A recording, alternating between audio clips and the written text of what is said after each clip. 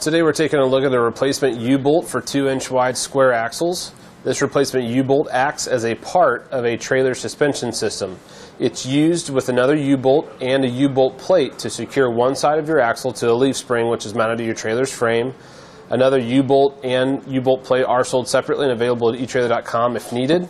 This square bolt fits square axle beams. It's a zinc plated steel construction. It's heavy duty and corrosion resistant, so it's great on boat or snowmobile trailers. And with this part number you get one U-bolt. It is designed for 2-inch wide axles. We can tell that by taking a measurement from inside edge to inside edge. So if we take that, that measures around 2 1/8 inches, so it's perfect for a 2-inch wide axle. The length measurement is taken from the bottom of the U to the end of the threads, and that measures 4 inches long. And the bolt size, starting with the diameter, is 7/16 of an inch. That's the diameter of each post right here. So the bolt side is 7/16 by 14.